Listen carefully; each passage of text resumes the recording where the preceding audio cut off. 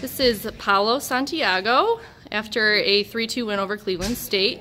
What did you guys do as a team today to get it done against the first place team? Well, a lot was the attack, small ball defense, service. That helped a lot because once we get them out of system, they can use the middle. So we had a better idea of where they're going. So that was a good thing. And yeah, shows working hard and never giving up on things. You play really strong offense and defense. What do you do personally to try to keep both ends of your game on point?